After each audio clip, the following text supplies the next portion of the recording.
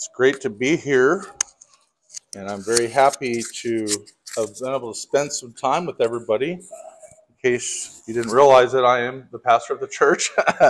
But today we're going to be doing an ordination service. And before I begin the sermon, I just wanted to say thank you to everybody for all your wonderful hospitality. It's been really great. And Brother Jim, Miss Judy, thank you so much for everything. The accommodations and everything have been wonderful. And just a blessing to be up here and be able to get some people saved in a place I've never been before.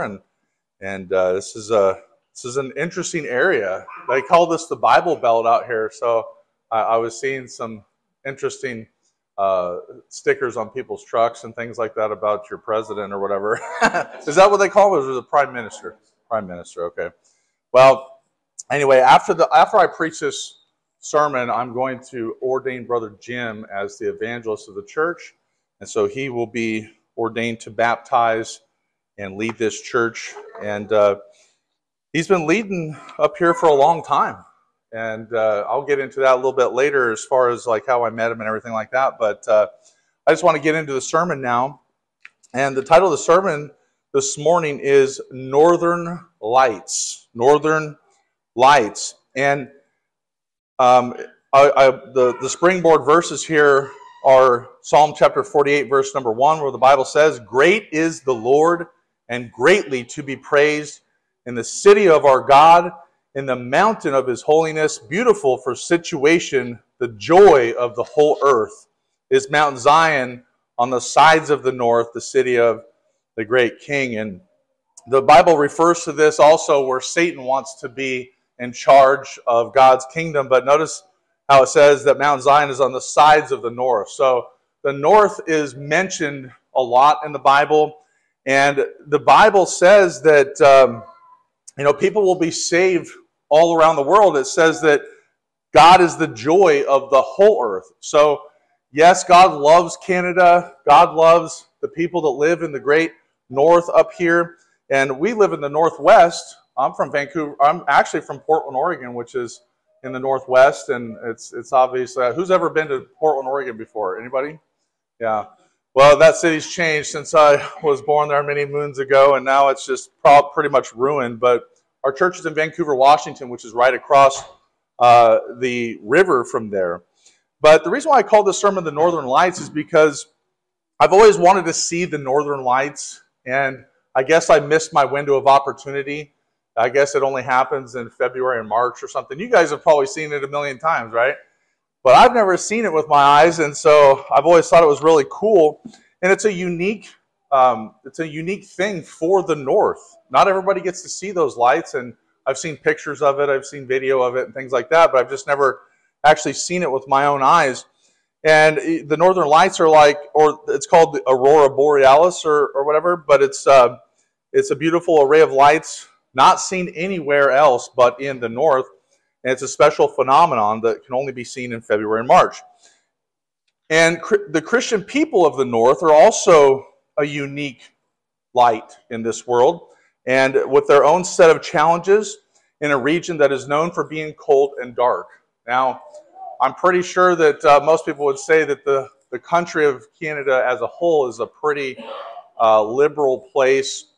And obviously there are some Christians still here, and obviously the light has gotten dimmer in this country. And I don't know if there was ever like a powerhouse of so many independent fundamental Baptist churches. I know that there's independent fundamental Baptist churches up here, but it seems like everybody's kind of getting on the bandwagon of all these liberal ideas and things like that. But it's a unique thing to be a Christian up here, and people from around the world, they come to see the special lights of the Northern Lights. And Jesus is also a special light that, although he's a special light, and he's willing to save sinners still.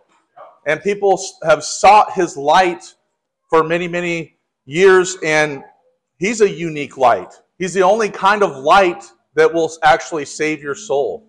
And the Bible talks about him being a light. And, people will not seek the Lord unless they have a light to look forward to. And as people in the north, you guys have a unique situation here where you're able to do great works for God. Now, is this area the most receptive place I've ever gone soul winning? No, it's not.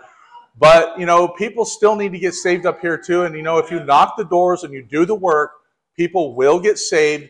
And you can present that special light that is Jesus Christ to a lost and dying world up in the great north here. And, if you think about other great stars that are considered something that has to do with the north, is the North Star. And many people for many thousands of years have used that star to navigate their way across the world, or to find themselves, to find their way when they're lost by navigating by that star. And today, people are lost and need that great light, the Lord Jesus Christ, to shine down upon them. And if you remember, when the wise men came from the east to seek Jesus, what did they do? They sought after this star, and the star came and appeared over the top of where the child Jesus was born. So, and you know what? Wise men will still seek him today. Wise men will still seek that light today.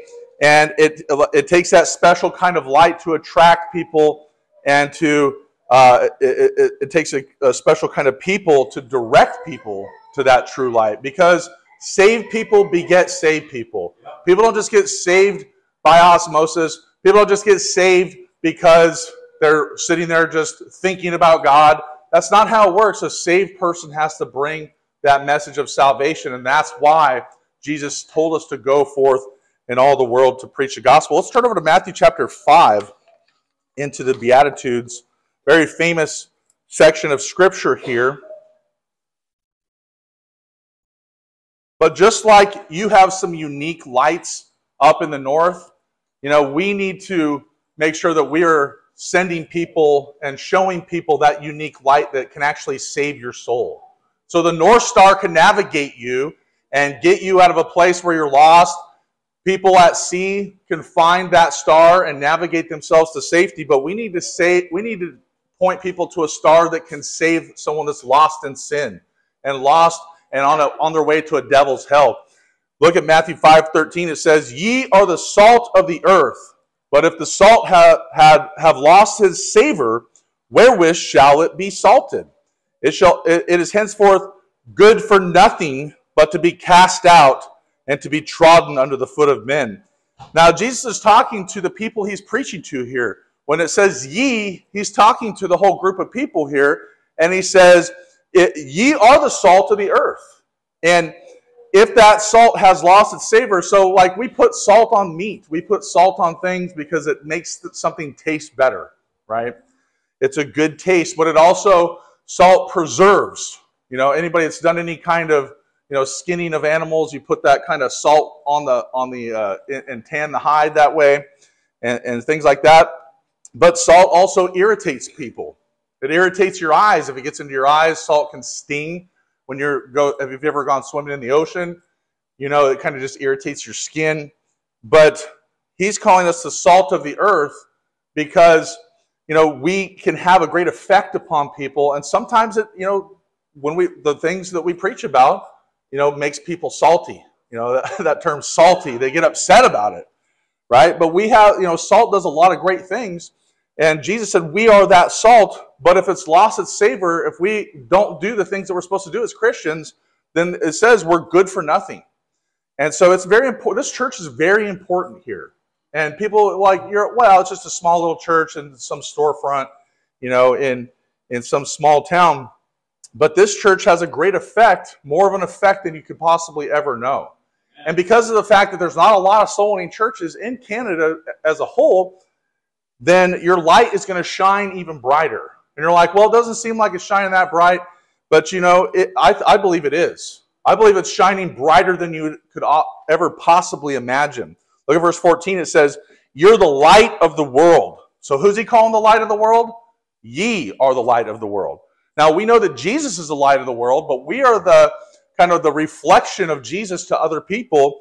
And the Bible says, ye are the light of the world. A city that is set on a hill cannot be hid.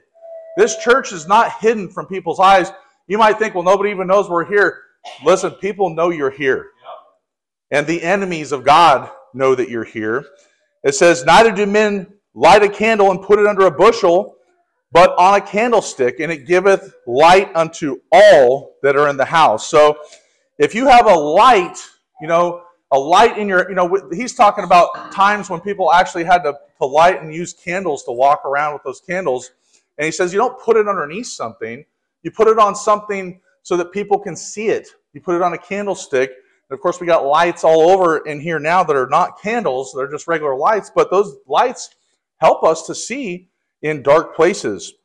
And so we're supposed to be a light to other people and to let that light shine. See, look at verse 16. It says, let your light so shine before men, that they may see your good works and glorify your Father which is in heaven. So we're supposed to shine the light of God. We're supposed to shine the light of Jesus. Have you heard that Sunday school song, This Little Light of Mine, I'm going to let it shine? And, it says, hide it under a bushel. No, I'm going to let it shine. I've sang that song, with kids a lot of times, but it's a great truth because that's what we're supposed to do as Christians. So you as people in the great north here, you can shine a light that is brighter than other lights because, you think about the Bible Belt in America, there's churches, literally there's Baptist churches almost on every corner down there.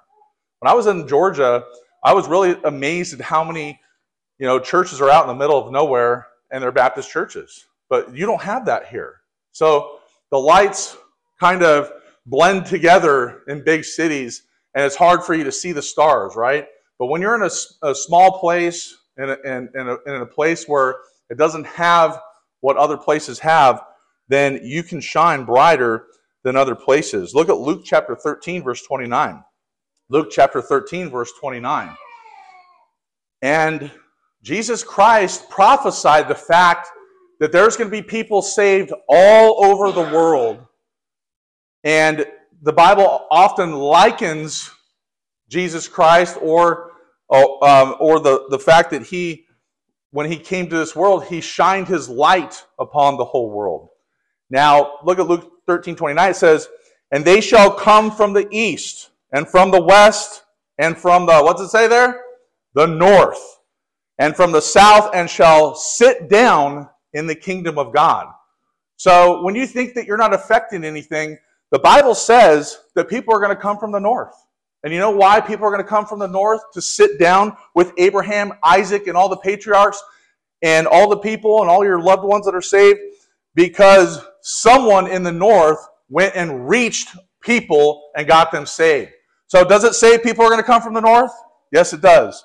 So that's y'all here. You're in the north. And you were born in a time and in a place to where you could be here in this spot to reach the nation for the gospel's sake. And there's nothing really that's going to be able to hinder you. Obviously God's enemies can hinder you. But what did the Bible say? It says that the gates of hell will not prevail against us, right? So the gates of hell, the people from hell, the minions of hell, those types of people can hinder what you're doing, but they're not going to stop it. They're not going to destroy it. The only thing that's going to destroy this church is if this church quits, if the leadership quits, if the people here quit. Don't quit on God. You have an important job. The people of the north are talked about in this verse right here. And yet you're like, well, there's a lot of places in the north. But the world, when the people think of the north, they do think of Canada. They think of, obviously, Russia and all these other places. But what are they doing for the gospel's sake right now?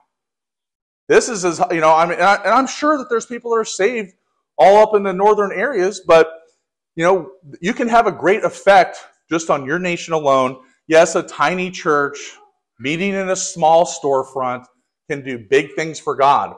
Why do you think that they're always trying to shut our YouTube channels down? Why do you think that they're always trying to stop us from being able to preach the message of God's truth? Because darkness hates light. And the darkness wants to snuff that light out. And laws are being passed and people's minds are being defiled all over this world with a false message that everybody is just supposed to be inclusive with all this other stuff. Look, the Bible says we're supposed to, what we hear, what Jesus told them in dark and secret, to preach upon the housetops. He didn't say to hide the message. And so it shouldn't, be some big wonder to us why people want to shut down. If we're so tiny and we're so small, we're so insignificant, then why do they want to stop us from preaching? Why do they want to shut us up? Why do they want to show up at our church building and try to defile the children's eyes of our church? Because they want to affect it for evil and for wickedness. That's why. Look at Luke chapter 2, verse 30.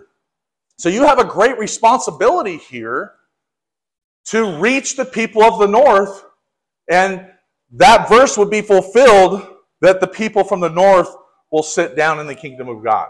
Amen? So look at Luke chapter 2, verse 30. It says, "For mine eyes have seen thy salvation, which thou hast prepared before the face of" just some people? No, it says all people. Does that include the people in Canada? It absolutely does. "A light to lighten the Gentiles and the glory of thy people Israel." When Simeon saw the child Jesus, he was excited about the fact that he saw the Savior, and these scriptures are written by his words that Jesus is a light to lighten the Gentiles and to all people. And so that includes people up here. Look at Isaiah chapter 42. Isaiah chapter number 42.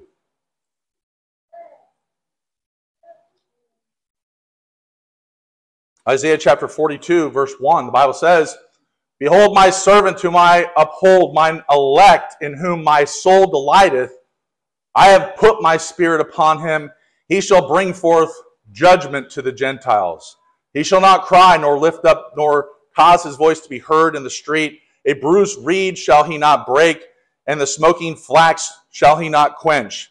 He shall bring forth judgment unto truth. He shall not fail, nor be discouraged, till he have set judgment in the earth, and the isles shall wait for his law." People are waiting to hear the words of the law, the Bible to be preached to them. And yeah, is everybody going to accept it? No, not everybody's going to accept it. A lot of people have heard of Jesus, but when we come to their doors, there are people that are going to get saved. That's evidenced yesterday. Wasn't the easiest soul winning area I've ever been to. I got to open my Bible one time yesterday, and then the person that I was trying to preach the gospel to didn't believe that Jesus Christ was God. And then he just kind of broke the conversation when I went to that point. But people will hear it. There was still 4 people that got saved yesterday. So you think about, well, look at all the money that was spent. Look at all the resources that was spent. Look at all the gas money that people had to put in their tank, and we had to people were dragging their kids all over the place. They're tired. I mean, there's kids passed out in the pews in the chairs last night before we left. It's hard work, and it's a rough day. But you know what? The eternal destination of 4 people, you might not think that counts for much, but those people will sit down with you in the kingdom of God, and it says that they come from the north. Look at verse 5. It says, "Thus saith God the Lord, he that created the heavens and stretched them out, he that spread forth the earth, and that which cometh out of it, he that giveth breath unto the people upon it, and spirit to them that walk therein. I, the Lord, have called thee in righteousness, and will hold thine hand, and I will keep thee, and give thee for a covenant of the people, for a light of the Gentiles."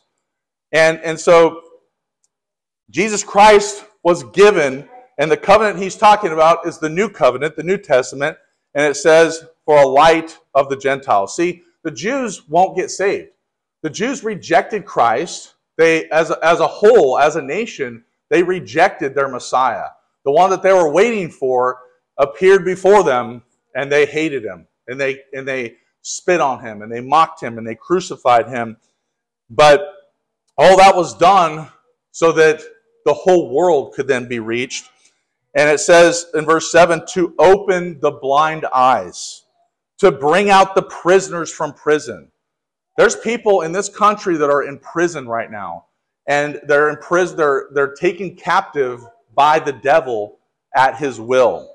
And it's our job to shine the light of Jesus in their eyes, and peradventure those people would receive that light, and God would heal them, and he would open their blind eyes so that they could see the truth of the gospel. And it says, and bring out the prisoners from prison, and to sit and them that sit in darkness out of the prison house. There's a lot of people in darkness today, and it's our job to reach them with that light. Turn to Malachi chapter 1. Malachi chapter 1, it's the first book right before Matthew. It's the last book of the Old Testament. I just began doing Bible study through that first chapter, and God in this chapter, he's fed up with, he's basically telling people, I'm fed up, I'm done, the priests are wicked, Judah has become wicked, the people are kind of waiting for about 400 years for Jesus Christ to come from the end of that book. So, but I thought it was really interesting, something that's said in Malachi chapter 1. It says, for from the rising of the sun, verse 11, even unto the going down of the same, my name shall be great among the Gentiles. And in every place incense shall be offered unto my name, and a pure offering from my name shall be great among the heathen, saith the Lord of hosts. Because in times past it wasn't, and the nation of Israel wasn't giving that light to people. And Jesus talked about how they would compass sea and land, these Pharisees would compass sea and land to make one proselyte, and they would make them twofold more the child of hell than they are themselves. So that was the state of the people of God at that point, buried in works salvation, racist, hating other nations, when God said his name was supposed to go out throughout the whole earth. Even in the book of Exodus, why did he do all that stuff? So the whole earth would know who God was. And people did get saved that were Gentiles, but obviously now it's on a way more massive scale. But God's name is to be great among the heathen and among the Gentiles. And I noticed yesterday that there's a lot of heathen around here. And heathen just means that they're just, they're unbelievers. And so it's our job to reach them with the gospel. Look at Genesis chapter 1. Genesis chapter number 1.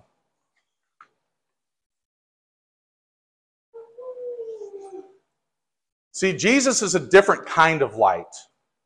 And, the kind of what got me thinking about this concept of the great lights of the north, the northern lights and the North Star, is that it is a unique light. That's a unique star. Jesus is a unique light.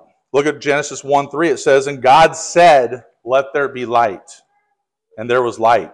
And God saw the light, that it was good, and God divided the light from the darkness. So, see, what does light do? It divides from the darkness. And this light is not talking about the sun here. See, a lot of people would think that, but that's not what it's talking about. It's talking about the S-O-N, sun. It's the Son of God, the light of Jesus. Look at John chapter 1, verse 4. John chapter 1, verse 4. See, the sun wasn't made until, the sun, moon, and stars weren't made until day 4. This happened on day 1. God said, let there be light, and there was light. So what was that light? Well, that was the light that lights all men.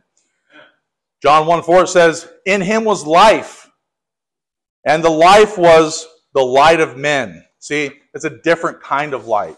It's not the kind of light that you need to read or get your way through, but it's a picture, that light that he made later on is a picture of what God will do for us. He'll light up our life. He's a light that we should seek after. Look at John 1:5. It says, and the light shineth in darkness, and the darkness comprehended it not. And yeah, it's true. There's a lot of times we'll go and shine the light of Christ to people, and they don't comprehend it. They don't understand it. They don't want it. But it says that, because darkness and light, they don't mix together well. And the darkness, some people, the Bible says that men love darkness rather than light because their deeds are evil. And so some people just want to be in their sins. They don't want to be reproved by God, and so they won't receive that light. Look at verse 7. It says, the same came for a witness to bear witness of the light, that all men through him might believe. He was not that light, but was sent to bear witness of that light, talking about John. And it says, that was the true light, which lighteth every man that cometh into the world. And so doesn't the Bible say that Jesus' light lights every man? Every person will have a chance to be saved. But just because that's true doesn't mean that everybody will. And so, but the true light, see how it says that that's the true light? I believe that's referencing back to Genesis chapter 1, that he's that true light that came into the world. God said, let there be light. He said that the light was good. And there's none good but what? God, right? So God is good, and so Jesus is good. So if Jesus is good, then what is he? He's God. And it says he was in the world, and the world was made by him, and the world knew him not. But again, Jesus is a unique light. Can we see the light of Jesus? It's a different kind of light. It's a different, special kind of light, just like y'all up here have special lights. And that can help you when you think about those things. I mean, do you think that that's just an accident, that God made a great star in the north? That's not an accident. There's purpose behind it. And again, it's a navigating star, isn't it? And so it helps us to think of how Jesus Christ is a star and how we can navigate people toward him. And if people will take that light and they'll receive that light, they'll be saved.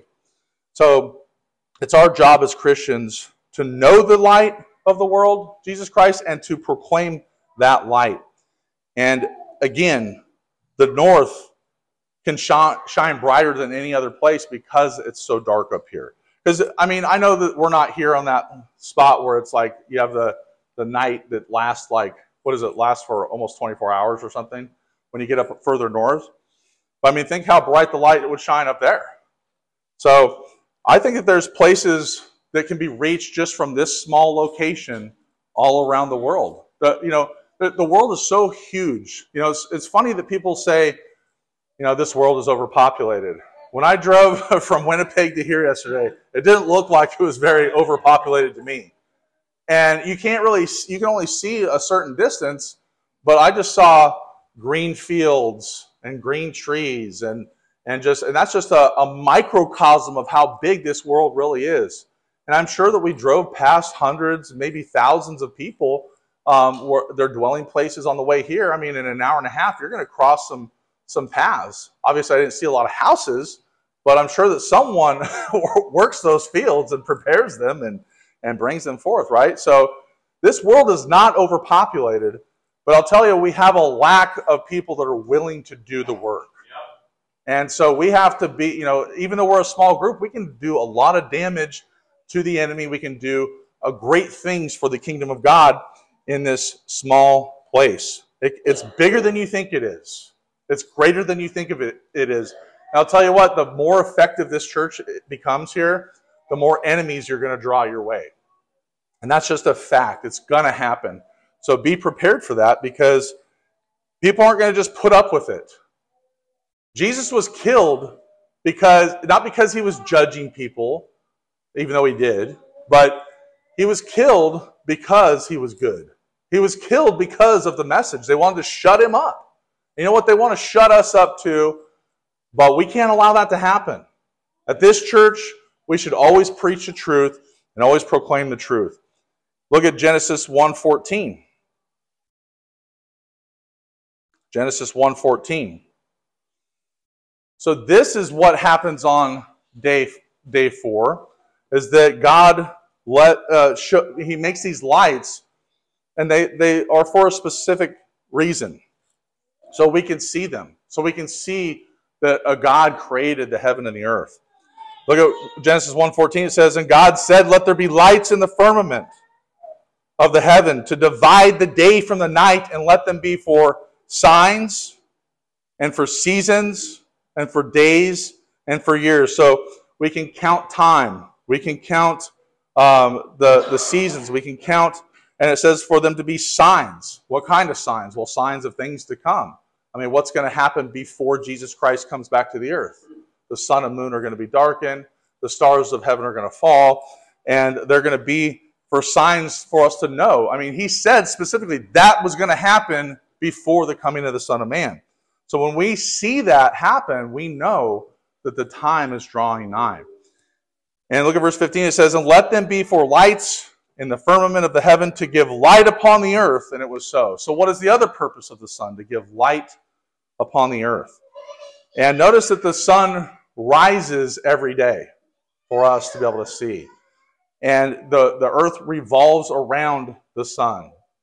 And so, a lot of people are into geocentricity, which means that the earth is the special place of the whole universe. But I would say that, that's a picture.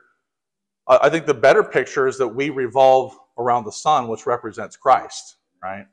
So he gives us light upon the earth, and that's a picture of him rising, ending the darkness that we had for that day, and bringing light upon us once again. It says, and God made two great lights, and the greater light to rule the day, and the lesser light to rule the night. He made the stars also. And I believe that the heavenly bodies are pictures for us. God obviously reflects that. If you think about the story of Joseph and how he had the dream that his brothers and sisters would fall down and worship him and all that. But the sun itself is a representation of a dad, the moon as the mother, and the stars as the children. But another way to actually look about it is that we have those great lights, but we as stars can shine. There's stars differ in their shining. Some stars shine brighter than others.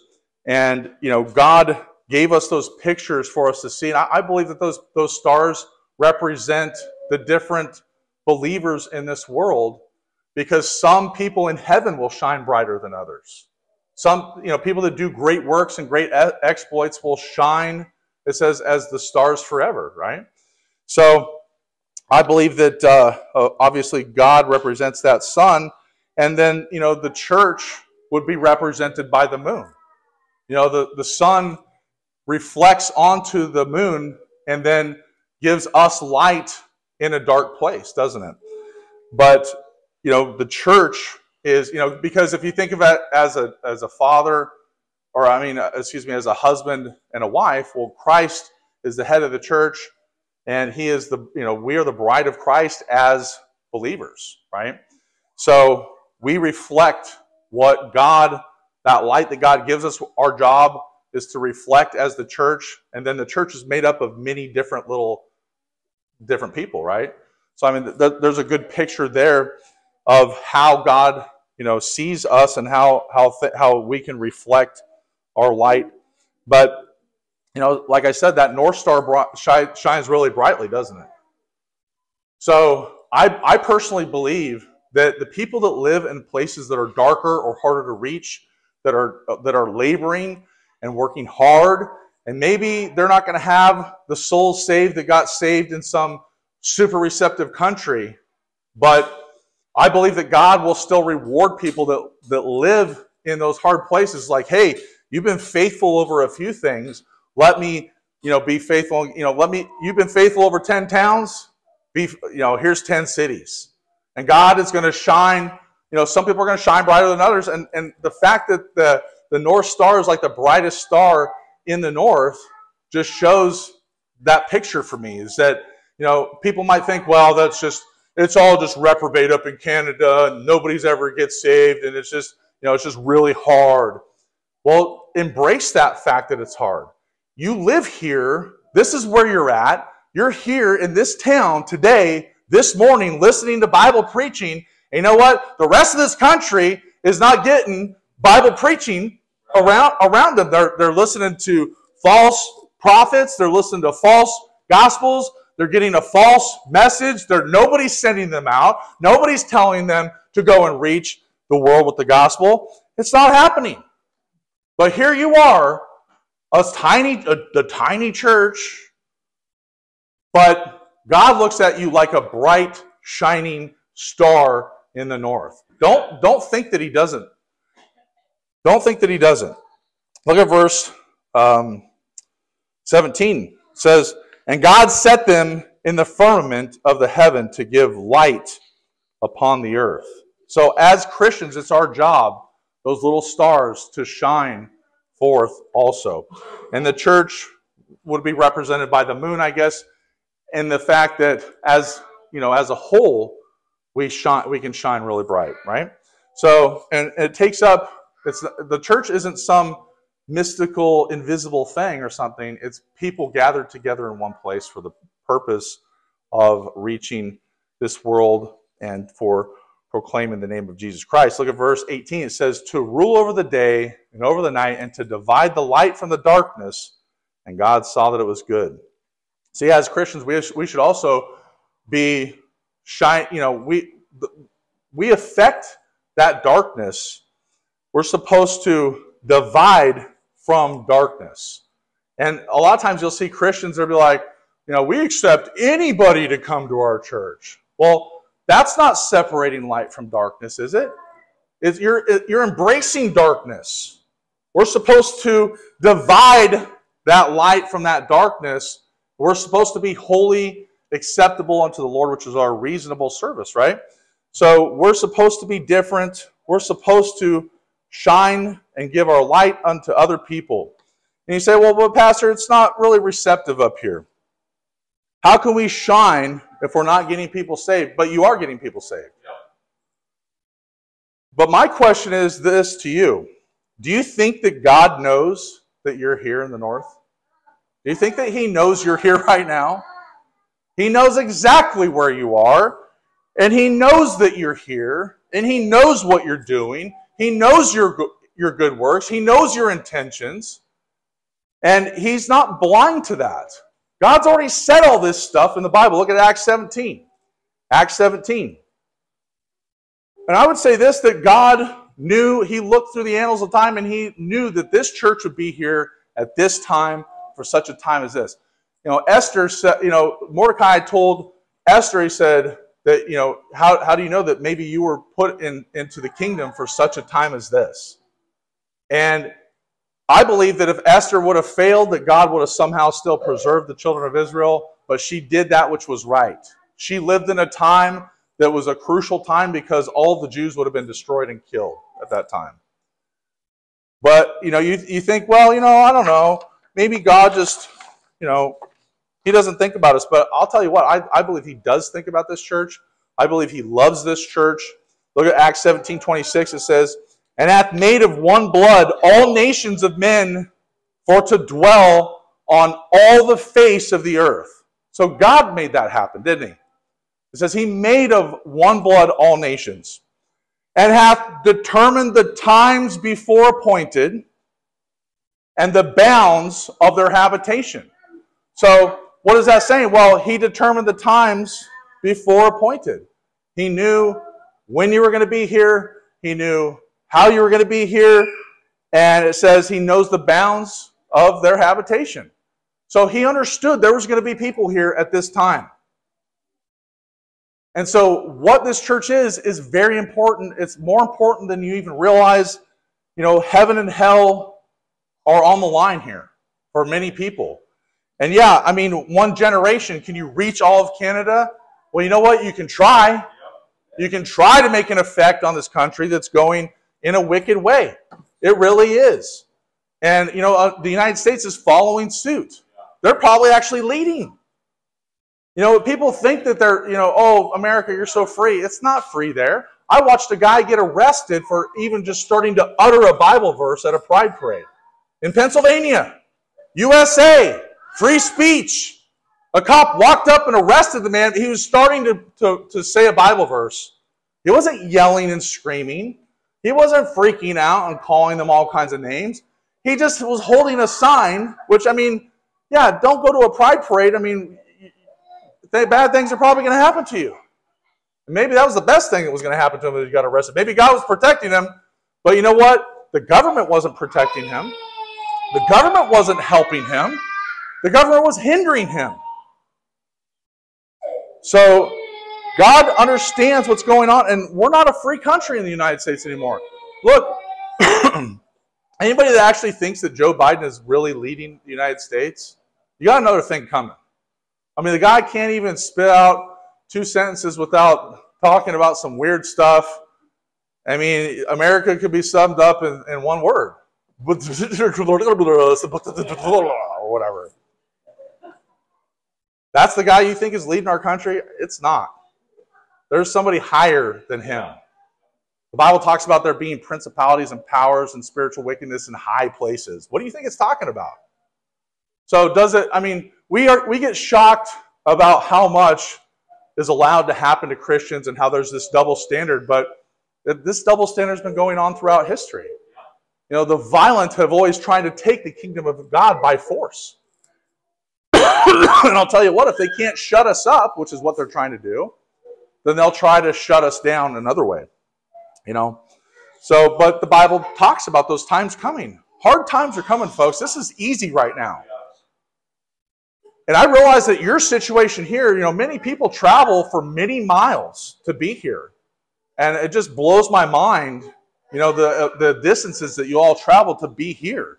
And like only one family lives in this town, but you all converge here just for what? Because you love the Lord. Because you love people. Because you love preaching. Because you want unfiltered truth. Not everybody wants that. But you know what? I do think that this place is special, and I think that God hath determined the times before appointed. He knew you were going to be here today. He knew you were going to have a church here, and He determined the times before appointed and the bounds of their habitation. He knows who lives up here, and He knows where you're at. And you know what? And He loves you for it. God provided a church out of nothing here, a bunch of people that just love God. They got on fire for God. They wanted to learn how to go soul winning. I didn't realize that Faithful Word had sent people up here to train people to soul win. I didn't even know that until like this weekend. And so that sparked something to where all these people are here today being blessed by the Word of God every single week. And I appreciate your faithfulness. I'm just kind of a Johnny-come-lately to everything. But you know what? I believe that this church is legit. And so I wanted to make sure it's legitimized in people's eyes, that people see the great works that are going on up here, and they're like, hey, there's a bright and shining star in the north, and it's not the North Star, it's the people of the north, in the church in the north, and reflecting the light of God to a wicked nation. So it says that they would seek the Lord. So, I mean, God, it's not an accident that you're here. God knows you're here. He knows that you were going to be here. And it says that they would seek the Lord if haply they might feel after Him and find Him, though He be not far from every one of us. Because God is really everywhere, isn't He? God is all-knowing. He's all-powerful. He's omnipresent. He's everywhere at once. He's closer than people realize. You know, what does it say? That they might happily feel after Him and find Him, though He be not far from every one of us. He's not far. And in here, if you're saved today, He's in you. That's how close He is. He's very close. Now, when the rewards are given out, I think it's very possible that those that work diligently in the harder areas will receive great rewards for the faithfulness that they have. And so, don't count it as nothing. You know, like, well, we've only got so many people saved this year. Don't count that as nothing. It's something. It's important. It's a big deal. It's bigger than you think it is. Look at Daniel chapter 12, verse 2. Daniel chapter 12, verse 2. Daniel chapter 12, verse 2, the Bible says, and many of them which sleep in the dust of the earth shall awake, some to everlasting life, and some to shame and everlasting contempt. Listen, folks, there's a heaven to gain, and there's a hell to shun. There's people that are headed to hell by the droves. Hell hath enlarged herself. Every single day, probably millions of people die. I mean, I don't know what the stats are on that. I'm sure that, I think that, I've looked at that stuff before, but every second someone's dying. Every second someone's dying and going to hell. Because most people we know are going to hell and not heaven. So we gotta find the ones that are able to be saved, right? Look at verse 3. And they that be wise shall shine as the brightness of the firmament, and they that turn many to righteousness as the stars forever and ever. Why does God liken it that way? Because we will shine like the stars forever. I mean, there's that song, from Jesus the Crucified one, right? But they shall turn many to righteousness, the wise. So if you're wise, you're going to win souls, the Bible says. And we that are wise and do those things, we're going to shine that light and turn many to righteousness. Don't take it for granted. It's an important job. This church is important. This church is a big deal. This church is a bright and shining star. This church has a special light that they can share with other people. And I believe that this church will get bigger. I believe this church will do more exploits. And the bigger you are and the more people you have, the more people you can affect with the gospel. The Bible says in Romans chapter 10, go ahead and turn to Romans chapter 10. And you guys probably know these verses by heart, especially this one. I hope you know it by heart if you're a soul winner. Romans 10, verse number 13. The Bible says, for whosoever shall call upon the name of the Lord shall be saved. That's the mission. That's the job. Get people to call upon the name of the Lord. It's our job to find those whosoevers. And whether we have to knock, we knocked a whole bunch of doors yesterday, me and Brother Jim, and everybody, But we knocked a whole lot of doors and we were just getting exercise. So God has like an exercise program involved in soul winning too. So, even if you don't get people saved, you're still getting benefits from it, right? 10,000 steps yesterday, that's pretty good, right? That's heart healthy stuff, right? But, we didn't get anybody saved. But you know what? Other people did. We knocked the bad doors so you could get some of those good ones. But everybody probably knocked a bunch of doors yesterday. But, it's our job to find. That's what we're doing. We're finding the whosoevers. We're looking for the whosoevers. Because whosoever shall call upon the name of the Lord shall be saved. Look at verse 14. How then shall they call on him in whom they have not believed? And how shall they believe in him in whom they have not heard? And how shall they hear without a preacher? That's an important verse. Because the Bible says they're not going to hear without a preacher. Oh, well, people just, God just gives them the faith. That's not what happens. People get the faith because someone told them how to get it. Look at verse 15. It says, and how shall they preach except they be sent? This is a fundamental Baptist church that believes in preaching the gospel. And this church sends people out like the Bible says. Most churches, even Baptist churches, will say, hey, just invite someone to church today. Invite someone to church today. And there's nothing wrong with doing that. Of course, that's what we do all the time when we go out soul winning. But they mean, so I can preach the salvation message that I preach every single 11 a.m. service, and I can call people up to an old-fashioned sawdust trail altar, and then they can kneel before me and get saved or whatever. That's what they mean. That's not the system that God set up. He said, go ye therefore and preach the gospel. He didn't say, bring them into church. And, but of course, if someone comes in, we want them to get saved. Don't get me wrong. But how shall they preach except they be sent? And it says, as it is written, how beautiful are the feet of them that preach the gospel of peace and bring glad tidings of good things. You know what? God thinks you're beautiful. Your feet are beautiful. I don't think they are. But you know what? God thinks they are. I think feet are some of the ugliest things about us. And the more The older you get, the uglier they get, right? But God still, well, he thinks that your feet are beautiful. You know why? Because you're proclaiming the gospel of peace and bringing glad tidings of good things. And you know what? It's never going to happen unless someone sends you out. A lot of, through the years, a lot of people have just tried to go soul winning on their own, not, without a church to go to. They've started, soul winning campaigns and things like that. And this church started as not a church, but it started as a soul winning group. People got trained to go soul winning. People started getting together. And then, obviously there's a dearth in the land of Bible-believing Baptist churches here that you don't have to sit there and explain everything that they said wrong in a sermon afterwards.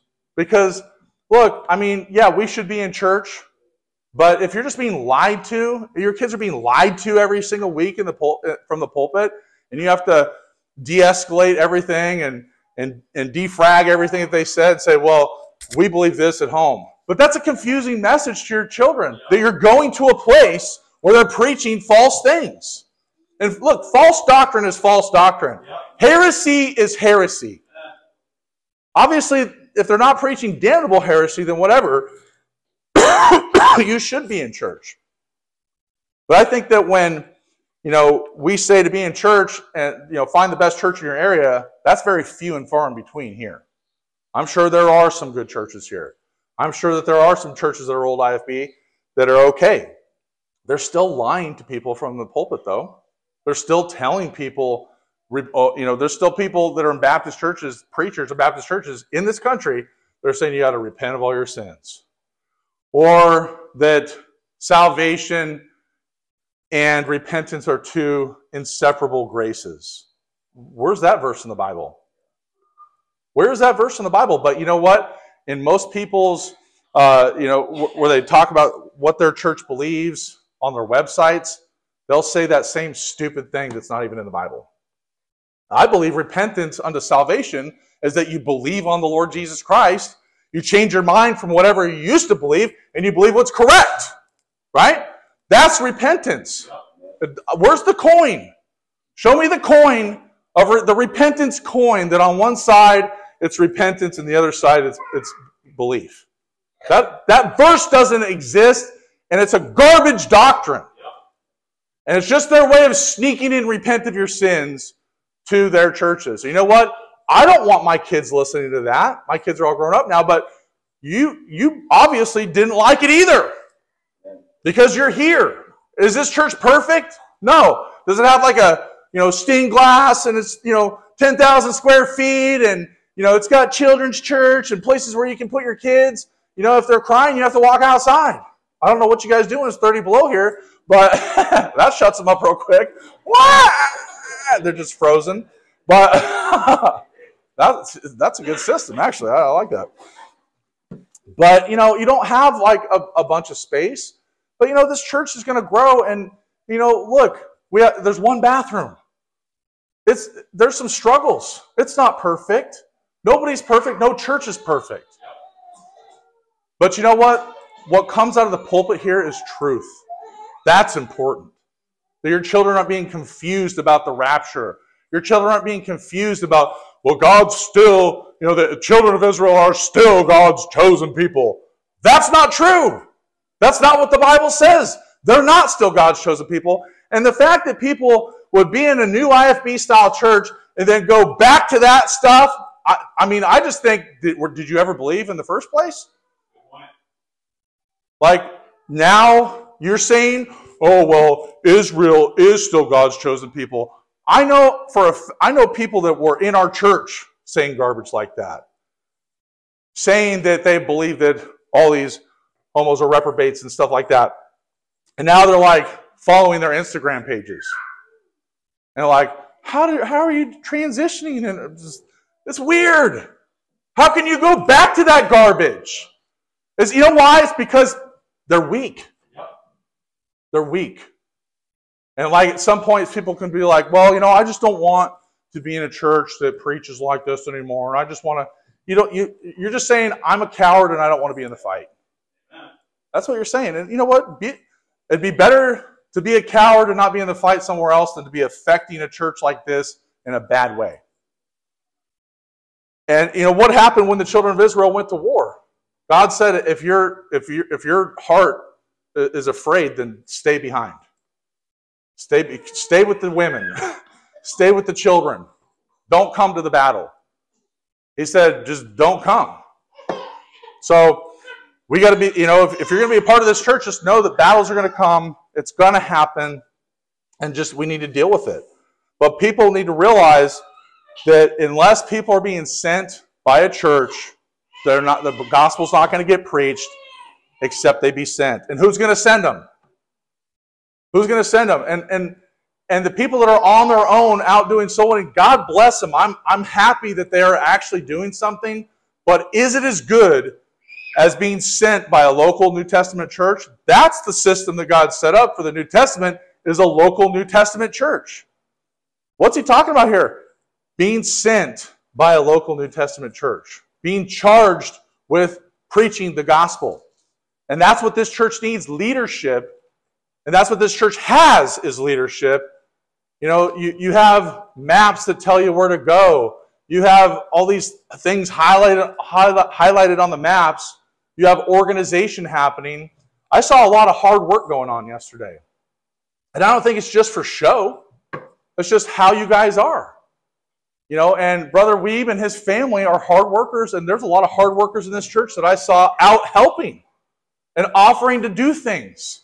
Hey, let us get this. Let us do this. And that's how you can be a blessing at this church to their family. Look, don't take for granted the fact that you have a leader that will send people out. Because Brother Jim, as far as I know, has been preaching here for, what, 5 years or something? Faithfully. And now he's doing it 3 times a week and working a full-time job. It's not easy, folks. And he lives like an hour and a half from here. Or what is it, an hour and 10 minutes? Okay, that's still a long way. I drive 20 minutes to church. And you guys are like, well, I drive 3.5 hours. I understand that, okay? I was there for 4. Yeah. But to be in leadership and to have to worry about all the things that are happening and what is this there, is that there, do we have this, do we have that, do we have the maps, do we have the invites, do we have all the Bibles that we need? That stuff is harder than you think it is. You know, people will say like, well, you know, all you have to do is get up and read a couple verses and you know, let's see you try to preach. Let's see you try to get up and find, you know, and find the time as a full-time worker at a secular job to get up and preach sermons here. It's harder than you might think. And it's funny that people, like we have a lot of men that preach at our church, and a lot of times the comments I'll get the first time they preach is, I didn't realize it was going to be like that. Because preaching the Word of God is not an easy thing. You think it's just getting up and just, bleh! No. You actually have to study the Bible. You have to know the Bible. You have to know what you're talking about. You have to know how to deliver the sermon. And, you know, every preacher's different. He's not Jim Anderson. He's Jim Wiebe. He's not Jim Jimenez. He's Jim Wiebe. I'm Aaron Thompson. I'm not Aaron Anderson. I'm not Aaron Shelley. Every preacher is different. Every preacher has their own style. Every preacher has their own flavor. And look, you should just be thankful for the fact that you have somebody that will get up here and do the job. Because here's the main part. You know, you have to have all these qualifications to be in leadership and all this stuff. But here's the main thing. Are you faithful? Can you be here Sunday morning, Sunday evening, Wednesday evening, or Thursday evening, or whatever it is? Can you do that? Because I'll tell you what, there's not a lot of people that can. They wake up and they're like, well, 3.5 hour drive, you know, the wind's blowing. I'm not coming. And I know you guys are faithful. I'm not talking about that. I'm just saying there are people like that, though. But he can't be that way. He has to be here. And if he's not here, he has to make sure someone's here and responsible to fill this pulpit. That's his job. You know, and he's doing it for free. He's not being paid to do this. You know, hopefully there'll be a time when he can be. But right now, that's just not how it is. But I met the Wiebe family for the first time in Vancouver, BC in 2017. I was trying to remember yesterday what year that was. It was 2017. It's been a while. And I was really immediately just impressed by their, I wasn't even a pastor at that time, I was just Brother Thompson. But I was impressed by their family because of the fact that they drove on bald tires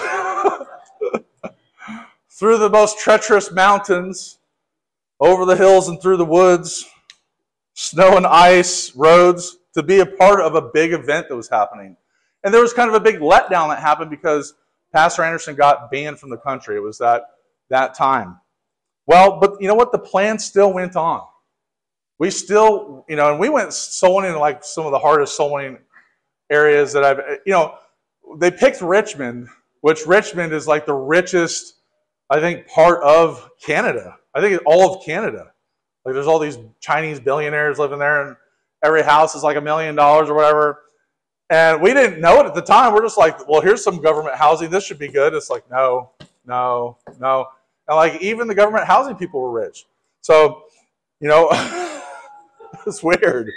But I was impressed by his family because of the fact that, how far was the drive to BC?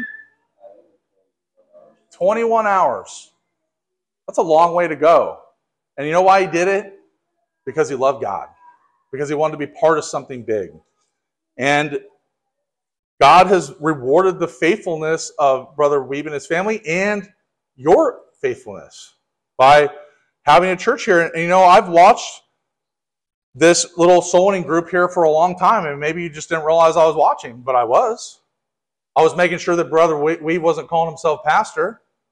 No, he never did that. Because, I was like, hey, well, if he ordains himself, then, I guess I'll just quit watching. But he never did. He just was like praying faithfully that someday that this church would be a bona fide independent fundamental Baptist church.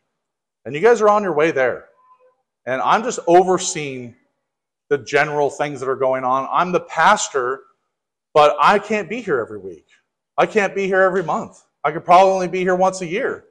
But my plan is for Brother Jim to become ultimately the pastor of this church, God willing. Because you know what I look for? I look for people that are faithful. I look for people that are hardworking. That was very obvious. His whole family works hard. He has his children in subjection. That's very obvious. He has his wife in subjection. His wife is helping him with everything he does. This is a working family. And these are the things I've noticed just being here, but the faithfulness to preach for 5 years and nobody would pick him up. It's like, I was just like, I don't want this church to die. I don't want people to lose heart and say, you know what, we don't really have a good church to go to. And this is never going to become a church, so I'm just going to leave. But you all stuck with Brother Jim. You all stuck at this church for this time. And, God's rewarded you for that. And look, I'm nothing special. I'm just a regular guy that puts his pants on the same way every other guy does in this church. I'm just, I just show up and do the work. That's what I do. And so if you can do that, then you can become a leader in a church. But, God isn't going to reward the lazy. He's not going to reward the people that don't show up. He's going to reward those, and he picks those people that he sees working. Isn't it nice when your boss catches you working? Guys? Or kids, your parents. They're like, go clean your room. And you're like, they come in and you're just like organizing all your stuff. But when they catch you not working, that's when you get in trouble, right? But when your boss catches you at work and you got your feet up on the desk, oh, hey, I was just taking a break, Whether you were or not, I mean, obviously he thinks you are. But, when your boss catches you working, that's great. But you know what? We have a boss, our Heavenly Father, that sees everything that we do. He sees all the work we put in. And he looks down and he's like, I want that guy. That guy's going to do what I asked him to do. And that's how God picks people. He picks the hard workers. He picks the faithful. And obviously, yeah, you got to have qualifications. But I was really impressed with Brother Jim and his family, and I've been impressed the whole time I've been here. Brother Jim, I'm charging you to lead this great church, this great light in the north, to love the people in the north and to lead the church here to do great exploits for God. Now, the first thing I'm charging you with is to preach the word of God without compromise. Don't compromise the message. Don't trim the message because you're afraid that someone's going to get mad. I think that you should preach the whole counsel of God. In Acts 20, verse 27, it says, "For I have not shunned to declare unto you all the counsel of God. Take heed therefore unto yourselves and to all the flock over the which the Holy Ghost hath made you overseers to feed the church of God, which he purchased with his own blood." So Paul didn't shun to declare all the things that God told him to do. And God, he's talking to people that would be overseers of a church. He's like, feed the church of God. So you need to preach the word of God without compromise. Number two, to fulfill the Great Commission as our Lord has commanded us, save, baptize, and teach the Bible to the heathen. In Matthew chapter 28, verse 18, it says, "And Jesus came and spake unto them, saying, All power is given unto me in heaven and on earth. Go ye therefore and teach all nations, baptizing them in the name of the Father and of the Son and of the Holy Ghost, teaching them to observe all things whatsoever I have commanded you. And lo, I am with you always, even unto the end of the world." Jesus promised that he has the power. He told us to go, and he says, "I'm with you always." So we have everything that we need from God. He said he's going to be with us. He's told us to go. So when people go, "Well, you can't be here." Well, what Jesus said we could. That's what I say to people now. Some apartment manager calls me and leaves a nasty message. I just type back, "I had permission to be there." I go, "Yeah, from who?" "Jesus. He told me I could go. I don't care what you say." So we have that power of God. And number three, I want you to war a good warfare and keep the faith. Be a good soldier of Jesus Christ to fight the battle against all of God's enemies, whether that be from within or whether that be without. Obviously, that warfare is a spiritual warfare. I'm not telling you to take up arms or anything like that. That would be weird. You would lose. So I'm expecting you to keep the faith and war. So, and also number four, to do the work of an evangelist. 2 Timothy chapter 4, verse 5, Paul is talking to Timothy and he says, "But watch thou in all things and endure afflictions. Do the work of an evangelist. Make full proof of thy ministry." So as an evangelist, you're supposed to do what? The work of an evangelist. And when you look at Philip in the Bible, he was a deacon and he was set apart from everybody else because of the work that he was doing. And then 20 years later, after you see him, when Paul goes back to visit him, he is called Philip the Evangelist. So obviously he was no longer qualified to be a pastor. He's not in a local church, so how can he be the deacon? So obviously he was still ordained to be an evangelist. And I believe that Jim, meets the qualifications to be an evangelist. I believe, there really isn't. He doesn't even have to be married to be an evangelist. But I believe he's on his way to becoming a pastor. And so as long as I, see that he's being faithful and doing everything that he's supposed to do, that's going to happen. So here's the other thing, is that the Bible says in 2 Timothy 4:1, it says, "I charge thee therefore before God and the Lord Jesus Christ, who shall judge the quick and the dead at his appearing and his kingdom. Preach the word, be instant in season, out of season, reprove, rebuke, exhort with all long suffering and doctrine." So as the leader up here, it is also your job to lead, correct, and edify this church. And it's your job to preach the Bible. Okay? Preach the word, not the commentaries. And I believe that Brother Jim and his family are a gift to this church. That's how you should look at them. Act accordingly. Don't be a pain in the neck. Be a blessing.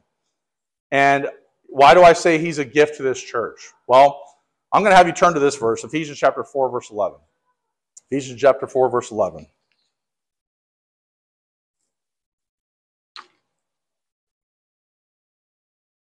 It says in Ephesians 4:11, it says, and he gave some apostles, and some prophets, and some evangelists.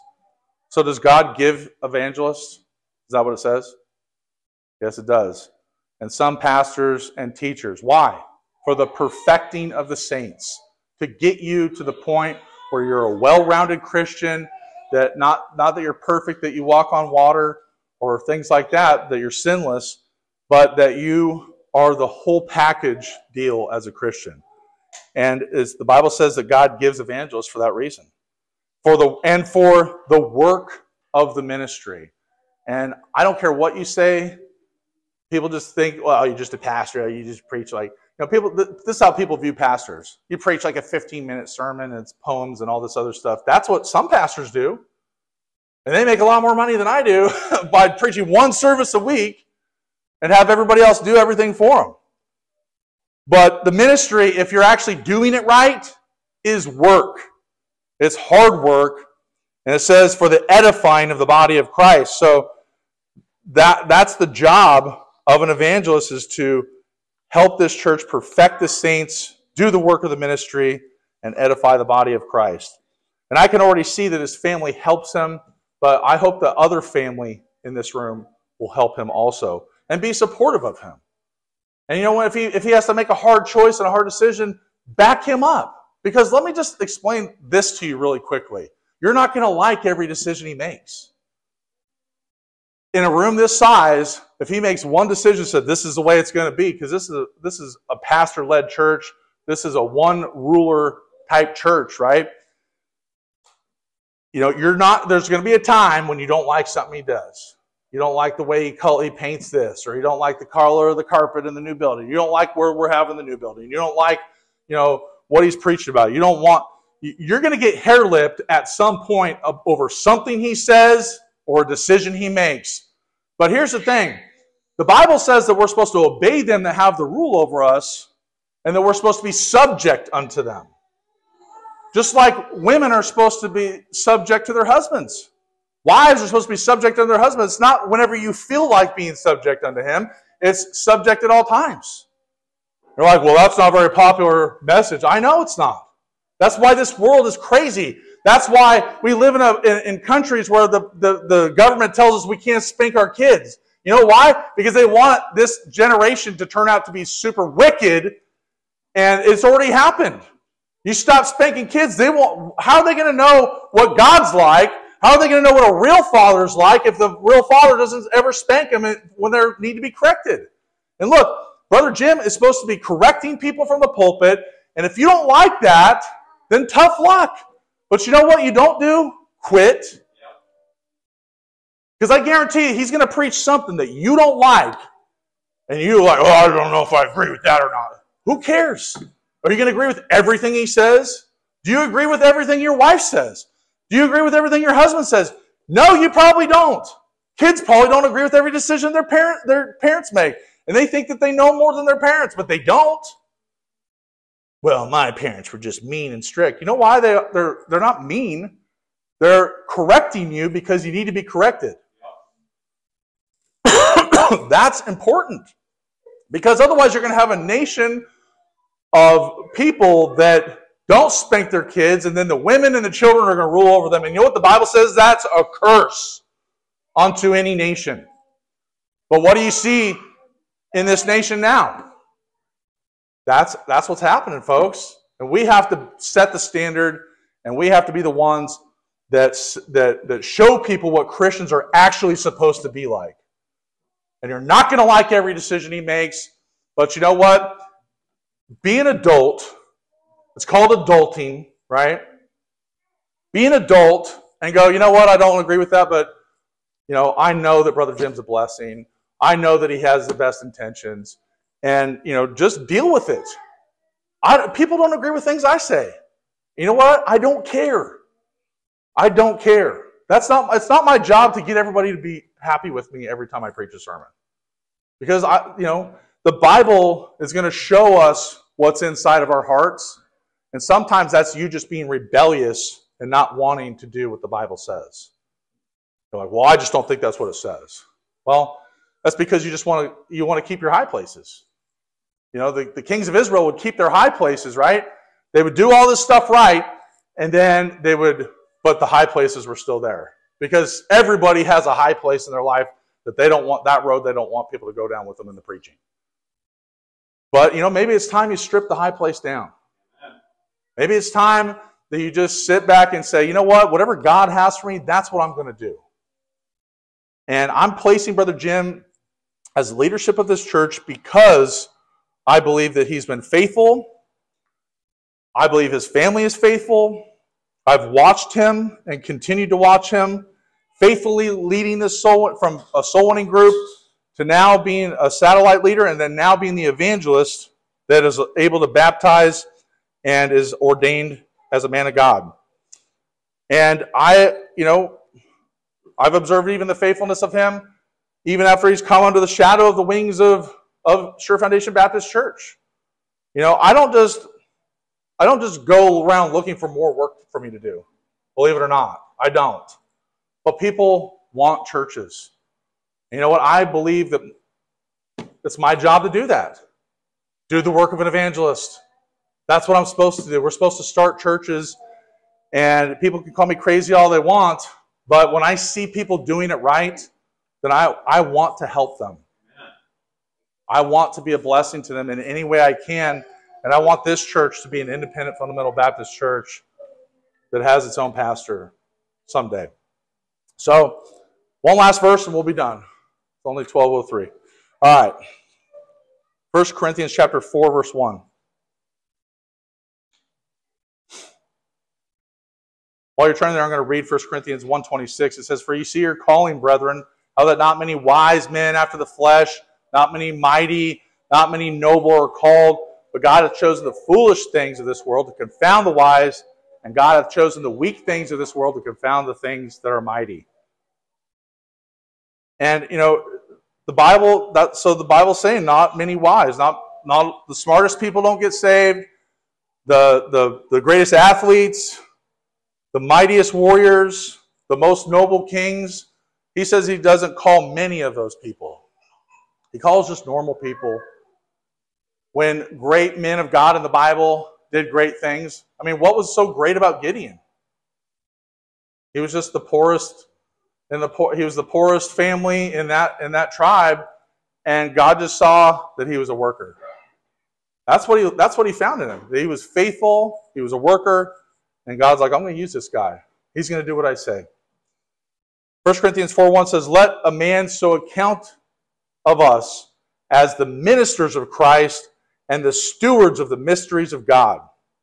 Moreover, it is required in stewards that a man be found faithful." That's what I found. A man in this church that can be found faithful. He has been found faithful. That's the job of a steward to do the stewardship, to be faithful in the things that he's supposed to do. So, Brother Jim, I'm going to have you come up.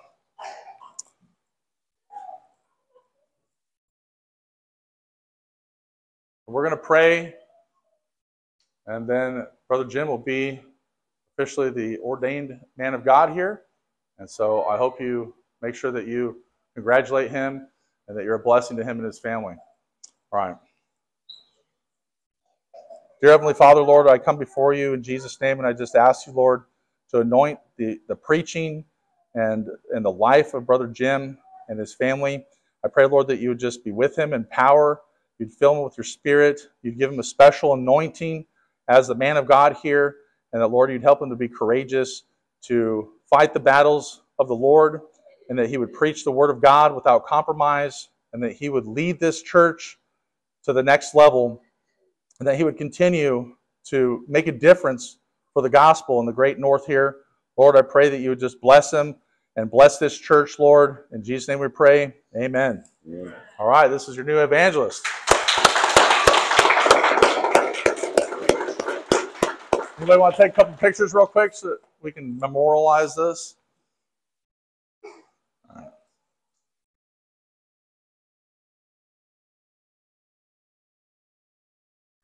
All right.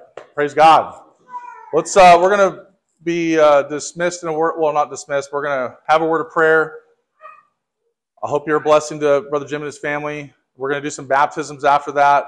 So while the song starts to play, if you're supposed to be getting baptized, start making your way to the changing room. And anybody else that's getting baptized that's not in there changing, I want to meet with you over here. I could just give you some instructions really quickly. But let's pray to God right now. Dear Heavenly Father, we thank you, Lord, so much for this great church up here in the great north. I pray that their light would shine brightly in this country, Lord, in this province, and that, Lord, they would do great exploits, and that one day they could have a great many number of people that would sit down from the north with you in the kingdom of God. Lord, we pray that you just bless and help Brother Jim and help this church to be a support to him, and the Lord, that they would listen to the preaching, they would apply it to their lives, and Lord, they'd be a huge blessing in this church for many years to come. Lord, I pray that this church would grow numerically and spiritually under your guidance, Lord, and we pray these things in Jesus' precious name. Amen. Come on up.